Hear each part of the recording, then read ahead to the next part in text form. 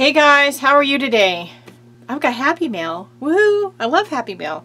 So this is from Diane Riukas, and she sent this to me. I literally just received it today. I did already open it because I wanted to pull the note out because I wasn't expecting anything, which is kind of the point of Happy Mail, right? So let's see. So she sent me a very sweet note, which is right here. Just saying, not asking, that I enjoy the goodies. I'm sure I will, because already what I see looks fabulous.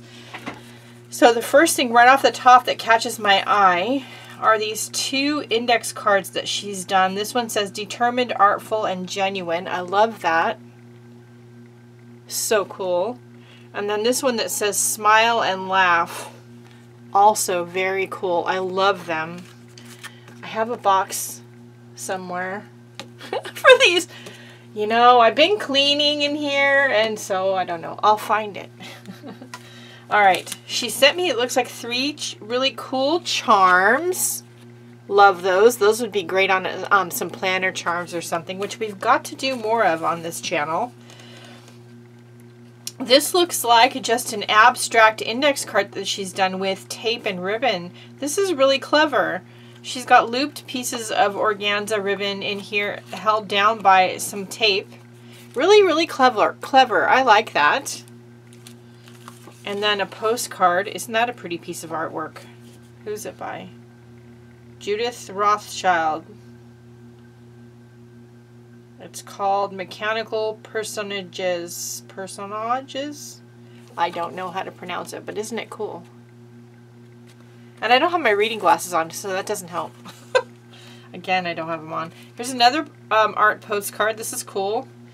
And this is by Vicky Cog. Not quite Michelangelo. That's cute. I like that.